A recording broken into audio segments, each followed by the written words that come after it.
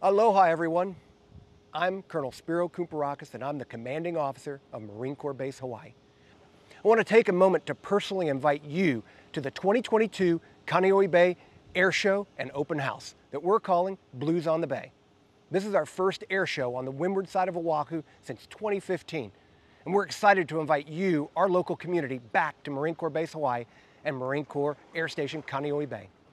The Mokapu Peninsula is a special and sacred place, and we're excited to open our gates to you. Headlining the air show will be the world-famous U.S. Navy flight demonstration team, the Blue Angels, and we're excited to have them back in Hawaii. We've also worked hard to deliver you a fantastic experience with other performers and attractions. There will be something for the entire ohana. We hope that you will come and you'll meet your Marines, your sailors, and the joint service members who are putting on this show for you.